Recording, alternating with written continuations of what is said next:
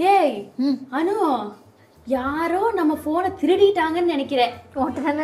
இல்ல அதுக்கு இல்ல, காலையில ஒரு விஷயம் பேசிக்கிட்டு இருந்தா, மத்தியானம் பார்த்து சஜஷன் லிஸ்ட்ல வருது. அப்ப வந்து நேத்து நைட் நம்ம டிரைவ் போகும்போது ஒரு பாட்டு கேட்டு வந்தோம், யூடியூப் திறந்து அதே பாட்டு வருது. எப்படி என்ன பிரி இவ்வளவு தெரிஞ்ச உனக்கு இது எப்படின்னு தெரியலையா? பேசாம சயின்டிஸ்ட் ஆகி கண்டுபிடிக்கலாமோ? பேசாம சயின்டிஸ்ட்லாம் ஆகுவேனா, டேட்டா சயின்டிஸ்ட் ஆனா போதும். ஓ டேட்டா சயின்டிஸ்ட் ஆனா இதெல்லாம் எப்படின்னு கண்டுபிடிச்சிடலாம். ஆமா, உன் போனை யாரும் திருடல, உன் போன் மூலமா டேட்டாவை திருடி இருக்காங்க. அப்படின்னா கேமராவெல்லாம் ஆன்ல இருக்கு, நான் வேற பாட்டு வேற பாத்ரூம்ல ஓத்து கேட்டுட்டு இருப்பேன். இதுக்கு ஒரு செல்லோ டேப் போட்டு ஒட்டணுமாக்கு. ஆமா, இந்த டேட்டா சயின்டிஸ்ட் எப்படி ஆவறது? ரொம்ப சிம்பிள். முதல்ல எப்படி ஆவறதுங்கிறத தாண்டி அது நீ எவ்வளவு சீக்கிரமா ஆகலாங்கிறதும் உனக்கு தெரியணும். அப்படியா? அப்ப பெருசா நானும் பீத்திட்டேன் சயின்டிஸ்ட் ஆவன்ட்டு. 3 மாசத்துல டேட்டா சயின்டிஸ்ட் ஆயிடலாம். டேட்டா அனாலிசிஸ் பண்ணலாம். அது எப்படி என்ன அப்படிங்கிறதுக்கு ரொம்ப சிம்பிளா சொல்ல போனோம்னா, இப்போ வந்து பாரு, இப்போ வந்து நீ உனக்கு என்ன பிடிக்கும் ஏது பிடிக்கும் நீ தேடுறதெல்லாம் வச்சு இதெல்லாம் டேட்டான்னு அவங்க கலெக்ட் பண்ணுவாங்க. கலெக்ட் பண்ணதுக்கு அப்புறமா அதை கிளீன் பண்ணுவாங்க. ஏன்னா நடுவில் நீ தேவையில்லாத தேடி இருப்ப, சரியா? அது அவங்களுக்கு தேவையில்லாதது. அதனால அவங்க என்ன நினைப்பாங்க, இதுக்கு நம்ம கம்பெனில ஒண்ணும் இல்லை அப்படின்னு சொல்லிட்டு தூக்கி போடணும். அப்புறம் நீ தேடிட்டு அவங்க எக்ஸ்ப்ளோர் பண்ணும். இதை வச்சு இவளோட வயசு என்னவா இருக்கும், இவங்க எந்த ஊர்க்காரங்களா இருப்பாங்க, ஓகேவா? நானும் இல்ல, அவங்க தேடுவாங்க, சரியா? அதெல்லாம் தேடினதுக்கு அப்புறம் சார்ட் எல்லாம் போட்டு பார்ப்பாங்க. இது உன்னை பத்தி, இந்த பிரியங்கா வந்து இந்த நேரத்துல இதை பண்ணுவாங்க, அந்த நேரத்துல அது பண்ணுவாங்க, இதுவா அதுவா அப்படின்னு வந்தா அவங்க இதை தான் சூஸ் பண்ணுவாங்க அப்படிங்கிற மாதிரி எல்லாமே அவங்க யோசிச்சு பார்ப்பாங்க. நம்ம மனசாட்சியா இருக்கிறாங்க, ஆனா உனக்கே தெரியாத மனசாட்சியா இருப்பாங்க, மனசாட்சி, ஓகேவா? அதுக்கப்புறம் என்ன பண்ணுவாங்க, இதை வச்சு ஒரு மாடல் பில்ட் பண்ணுவாங்க. இங்க பாருங்க, பிரியங்கா அது கேட்கும்போது இது கொடுங்க, பிரியங்கா இதை தேடும்போது இது கொடுங்க. ஏன்னா பிரியங்காக்கே தெரியாது அவங்களுக்கு என்ன தேவைன்னு, ஆனா நமக்கு தெரியும். ஏன்னா அவங்க டேட்டா நம்ம கிட்ட இருக்கு. சொல்ல போனோம்னா பேபி, ஒரு நம்ம ஃப்ரெண்டே யாரோ ஒருத்தங்க எடுத்துக்கோங்க, சரியா? பேர் ஏதாவது வச்சுக்கலாம், கிஷோர்னு வச்சு போன வீட்டுக்கு வர பூனை, சரியா? இப்ப கிஷோர் என்ன பண்றான், நம்ம பூனை உட்காந்து அவனுக்கு கல்யாணம் ஆக போகுது, சரியா? அவன் பொண்ணு அவன் தேடுறான், எனக்கு பொண்ணு வேணும்னு தேடுறான். அப்ப என்ன பண்ணா எல்லா டேட்டாவும் இங்க அலர்ட் ஆயிடுவாங்க. ஒருத்தன் கல்யாணம் பண்ண போறான்டா, அவனுக்கு டேட்டிங் ஆப் சஜஸ்ட் பண்ணுடா, அவனுக்கு மேட்ரிமோனி ஆப் சஜஸ்ட் பண்ணுடா, ஓகேவா? இதெல்லாம் சஜஸ்ட் பண்ணும். மேட்ரிமோனிக்குள்ள பண்ணி அவனுக்கு இந்த ஏரியாவை சஜஸ்ட் பண்ணுடா, அவன் ஆபீஸ்க்கு இங்க தான்டா போறான், அப்புறம் அப்படி சொல்லும். அவனுக்கு இந்த மொழியில சொல்லுடா, அவனுக்கு இதுதான் நல்லா புரியும் அப்படிங்கிற மாதிரி எல்லாம் போட்டு காமி, இந்த ஏஜ் குரூப்ல காமி அப்படின்னு எல்லாமே அது காமிக்கும், ஓகேவா? இந்த மேட்ரிமோனி ஆப்ஸ் எல்லாம் இது பண்ணதுக்கு அப்புறமா கல்யாணம் ஃபிக்ஸ் பண்ணி தேடுவாங்களா, மண்டபம் தேடுறான் பாரு, அவனுக்கு அப்படியே என்ன பண்ணி ஈவெண்ட் மேனேஜ்மெண்ட் கம்பெனி ஆடு கொடு அப்படின்னு சொல்லி அதை சொல்லும்.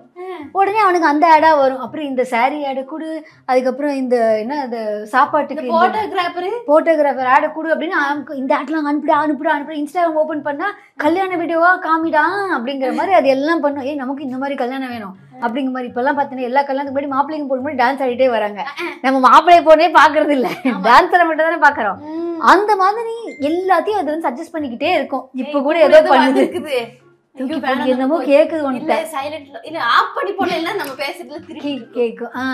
இப்ப அது பேசுறதுதான் நம்ம கேட்காது, நம்ம பேசுறது அதுக்கு இன்னும் கேட்கதான் செய்யும், சரியா? இப்ப இதெல்லாம் பண்ணதுக்கு அப்புறம் அவன் கல்யாணமும் பண்ணிட்டாப்ல, சரியா? கல்யாணத்துக்கு அப்புறம் ஏதாச்சும் தேட போறாங்க இல்ல, சரி விடு. அதுக்கப்புறம் ஃபாஸ்ட் ஃபார்வர்ட் பண்ணிடுவோம். இது ஹனிமூன் எங்க போறது, டூருக்கு, ஓகேவா? ஒன்னு டூருக்கு வரும், இங்க விசிட் செய்யுங்கள். நான் கல்யாணமே பண்ணாம எனக்கு எதுக்கு ஹனிமூன் பேக்கேஜ்ல வருது தெரியல, சத்தியமா தெரியல, ஓகேவா? ஹனிமூன் பேக்கேஜ் சஜஸ்ட் பண்ணும், கார் வாங்குங்கோ, வீடு வாங்குங்கோ. ஏன்னா நீ அடுத்த எத்தனை பிளான் பண்ணுவ. அப்புறம் என்ன பண்ணும், குழந்தைக்கு நீங்க வந்து போட்டோகிராஃபர்லாம் சஜஸ்ட் பண்ணலாம்னு சொல்லி நீங்க அடுத்த தானே ரெடி பண்ணுங்க ஸ்கூலுக்கு. ஆமா, அதுக்கப்புறம் வந்து ஸ்கூலுக்குலாம் இன்டிமேஷன் போயிடுங்க. பாருங்க 3 வருஷத்துல உங்களுக்கு ஒரு ஸ்டூடெண்ட் கிடைக்க போறாங்க அப்படின்னு சொல்லிட்டு இப்போ அவங்க ஸ்கூல்ல இருக்கவங்க எல்லாம் இங்க பாப்பாங்க.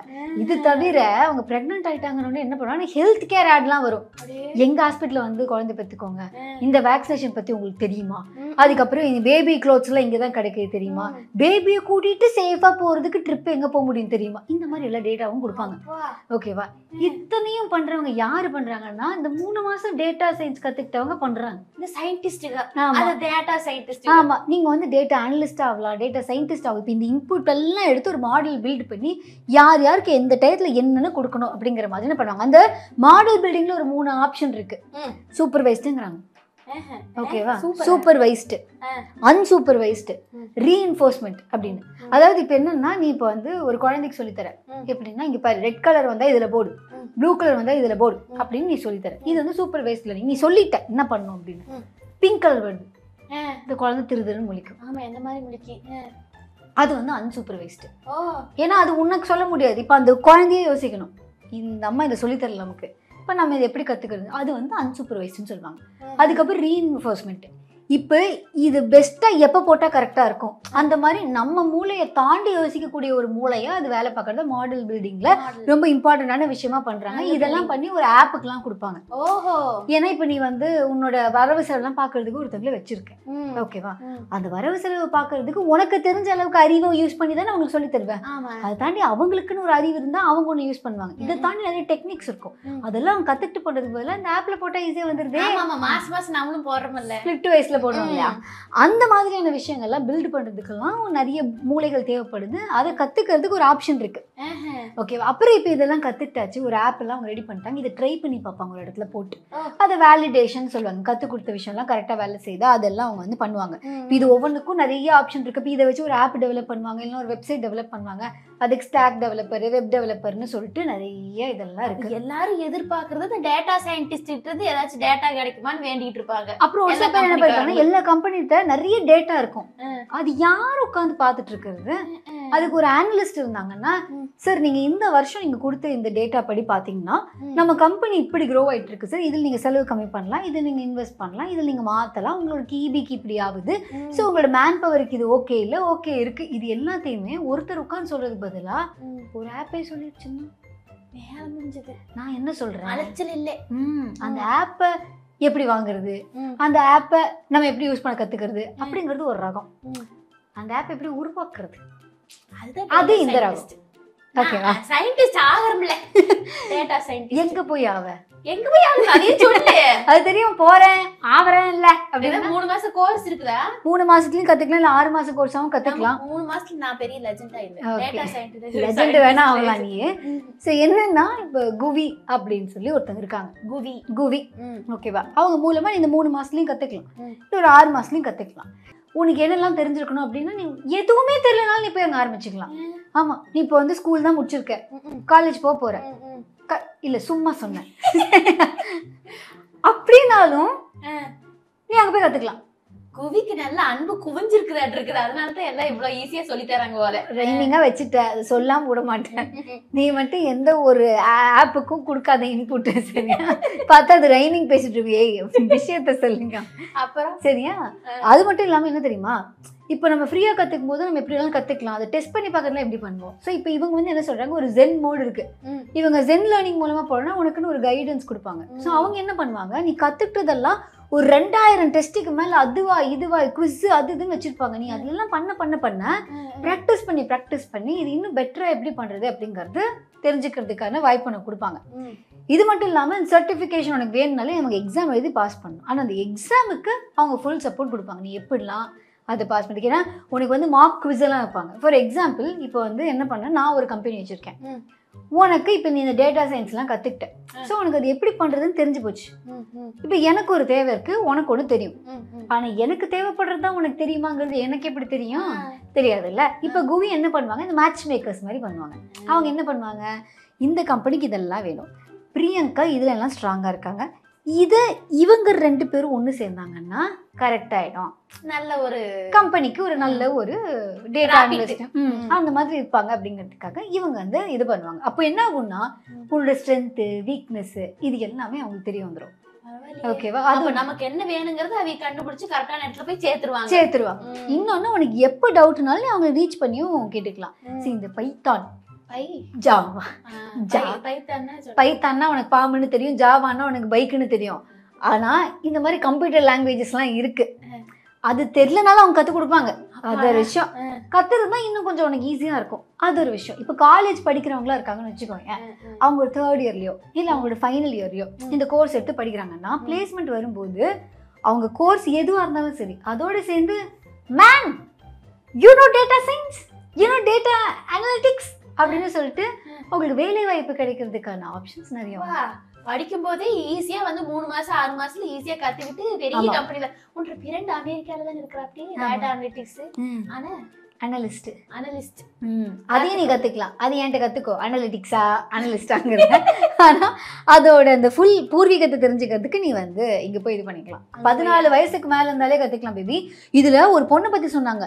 அவங்க பொண்ணு இப்பதான் படிச்சுட்டு இருந்த அந்த பொண்ணு வீடியோஸ் எல்லாம் போகுது. லிக்கிதான்னு சொல்லி ஒரு பொண்ணு, லிக்கிதா சரியா? அந்த பொண்ணு என்ன பண்ணிருக்காங்கன்னா குவில போய் டேட்டா சயின்ஸ் கத்துருக்காங்க.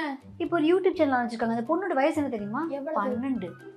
டேட்டா சயின்ஸ் கத்து கொடுக்குறாங்க அந்த அம்மா. 12 வயசுல ஐயோ நம்ம வயசு கீழே கமெண்ட்ல கேட்டுறாங்க. பரவாயில்ல, இதெல்லாம் நமக்கு ஒரு உத்வேகம் கொடுக்குற ஒரு விஷயம். ஓகேவா? அதனால நீ இப்ப வாழ்க்கையில எந்த நிலைமையில இருந்தாலும் நீ வந்து இதை கத்துக்கலாம் அப்படிங்கிறதுக்கு நல்ல நிலைமைக்கு போனா இதை கத்துக்குவேன். அப்பீடி தாங்க உங்களுக்கு தெரிஞ்ச மாதிரி ஊருக்கே தெரிஞ்சிச்சுன்னா ஜாலி. நீ கத்துக்கிட்ட மொத்த வித்தையும் வெளியில போய் இறக்கிறதுக்கு முன்னாடி நீ குவிலே வந்து நிறைய ஈவெண்ட்ஸ் நடக்கும். அப்புறம் அவங்களே வந்து நிறைய இந்த மார்க் இன்டர்வியூஸ் வைப்பாங்க. அப்புறம் ப்ராஜெக்ட்ஸ் கொடுப்பாங்க. அதுக்கப்புறம் வந்து உனக்கு குவிஸ் வைப்பாங்க. இதெல்லாம் வச்சு பாஸ் பண்ணிட்டேன்னா பண்ணிடுவேன். சேர்ந்தா பண்ணிடுவேன். நீ பண்ணி கிழிச்சிடுவ. அதுல எனக்கு கான்ஃபிடன்ஸ் இருக்கு. உனக்கு அந்த கான்ஃபிடன்ஸ் வரணும்னா நீ அங்க போய் இது பண்ணிக்கலாம். ஸோ இதை பத்தி உங்களுக்கு ஃபுல் டீட்டெயில்ஸ், இது என்ன கோர்ஸ் என்னென்னமோ சொல்றாங்களே, ஆனந்திக்கு டேட்டா சயின்ஸ் பத்தி எல்லாம் தெரிஞ்சுருப்பாங்க. நானும் இதெல்லாம் விசாரிச்சுட்டு வந்திருக்கேன். ஸோ அதனால உங்களுக்கு இந்த விசாரணைக்கு நீங்க போகணுன்னாலும் நீங்க குவியை ரீச் பண்ணலாம். இல்லை இந்த கோர்ஸ் பற்றின ஃபுல் டீட்டெயில்ஸ் வேணும்னாலும் நீங்கள் கீழே டிஸ்கிரிப்ஷனில் அனைத்து டீட்டெயில்ஸும் அவைலபிள். அதில் போய் பார்த்து நீங்கள் பண்ணிடலாம். நானும் போய் கிளிக் பண்ணி கீழே தான் இருக்குது. கிளிக் சொன்னாங்க, கிளிக் பண்ணி டேட்டா சயின்டிஸ்ட் ஆகிறேன். 3 மாசம் கழிச்சு கேட்கறேன் சேர்ந்துட்டு போட்டுருவோம். ஆர்ஜே பிரியங்கா சயின்டிஸ்ட் பிரியங்கா கொஞ்சம் அழைச்சு விடுங்க. ஒரு சயின்டிஸ்ட் ஆகறம்பல. ஆமா, டேட்டா சயின்டிஸ்ட் பிரியங்கா. ஊர்ல போன அந்த இறவிங்க எல்லாம் வந்து என்ன வேலைக்கு போறதுக்கு ஃப்ரீலான்ஸ்னு சொன்னா புரிஞ்சுக்க மாட்டேங்கிறாங்க. பேசாம இந்த டேட்டா சயின்டிஸ்ட் ஃப்ரீலான்ஸ் கம்பெனி தான் நினைச்சாங்க. ஆமா, அந்த ஃப்ரீலான்சர் கம்பெனி எங்க இருக்கு அப்படின்னு எவ்வளவு சம்பளம் வேற அடுத்து எங்க பேசாம சயின்டிஸ்ட்னு சொல்லிட வேண்டியதா இருக்கு. இல்ல, நான் ஒருத்தங்க மீட் பண்ணேன் பேபி.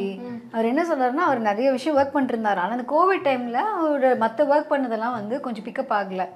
அப்படிங்கும்போது அவர் என்ன பண்ணிட்டாரு, சரி அந்த டைத்துல நம்ம ஏதாவது புதுசா கத்துக்கோமேன்னு சொல்லிட்டு டேட்டா சயின்ஸ் படிக்கிறேன்னு சொல்லி கத்துக்கிட்டு இப்ப இந்த கரியரே அப்படியே டெக் டைவர்ஷன்ங்கிற மாதிரி எடுத்துட்டு போயிட்டாராம். மீடியா ஆசை வருது விளப்பத்துக்காகவா? அப்படிலாம் இல்ல, ஒரே ட்ராக்ல போய் போய் போர் அடிச்சிருச்சு. நிஜமாவே நான் கத்துக்கலான் இருக்கேன். ஏன்னா அந்த புள்ள 12 வயசு புள்ள வந்து சொல்லி கொடுக்குதுடா. இத்தா பெரிய கழுத உட்காந்துட்டு இருக்கிறேன். நானும் போய் சொல்லி கொடுக்குறேன். என்ன பேபி, நீ ஒரு குழந்தை, வளர்ந்த குழந்தை பேபி. நீ உனக்கு அம்மான்னு சொல்லிட்டு ஒரு பையன் கமெண்ட் பண்ண அது ஞாபகம் இல்லையா அவருக்கு? போல சாட்டர்டே பாரு, நீ வேற இப்படி பேசுறியா? ஒரு நிமிஷம் இங்க பாரு, நீ நினைச்சதெல்லாம் நிறைவேற போகுது. திரும்ப என்ன? சாரி பேபி, நான் என்னதான் நினைச்சேன், உன்னோட இந்த ஐலாஷ் நினைச்சேன். அதெல்லாம் வச்சு ஊதினா நம்ம ஆசைப்பட்ட நினைக்கிறேன். வயசுல இருந்து நானும் வச்சு ஒவ்வொருலாம் ஊதி ஊதி ஊதி ஒரு பணக்காரனாக கார். ஐயோ ஜனகராஜ் மாதிரி பேசுறனே. அது எது நடந்தது? முடி கொட்டுது பாக்கி, வயசாயிட்டு இருக்கு, உடம்பு பாத்துக்கோன்னு சொல்லாம சொல்லு. அப்பப்பா இது வச்சு ட்ரை பண்ணேன்னா இது உன்னோட கண்ணில் இருக்கிறது இல்லம்மா, இது போன முடி மூக்கில இருந்துச்சு. இது ஏறி ஏறிதான் ஒரு வேளை ஒரு சைனஸ் இதனாலயே வந்திருக்குமோ. இதெல்லாம் எடிட் பண்ணிடுவாங்க. ஏதாவது புக்ஸோ வந்து 1 மில்லியன் சப்ஸ்கிரைபர் ஆகணும். அப்புறம் அம்மி பெரிய ஹீரோயின் போகவே மாட்டேங்குது. அது உப்புன்னு கேமரால தெரிஞ்சிருக்குன்னு நினைக்கிறேன். எது அந்த போன முடியா? ஆமா. உங்களுக்கு தெரியுமா என்ன, இந்த டேட்டா சயின்ஸ் இருக்காங்க பண்றாங்கல்ல, அவங்க கண்டினியூஸா அதை பண்றதுக்கு ஒரு மேரத்தான் நடத்துறாங்களாம். எங்க தெரியுமா? அதுவும் பண்றாங்களா? கேளு. எங்க? மெட்டாவர்ஸ்ல. மெட்டாவர்ஸ் எப்படி அனு? அதுல எப்படி ஓட முடியும்?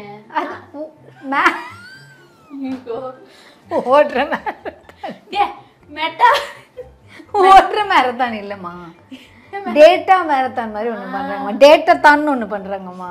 மேரத்தான்னா அதுதான் தோணுது, வேற என்ன தோணுது? தான் என்ன மேரத்தான். சரி, டிஸ்கிரிப்ஷனுக்கு லிங்க் கிளிக் பண்ணுங்க, சயின்டிஸ்ட் ஆகுங்க, டேட்டா சயின்டிஸ்ட்.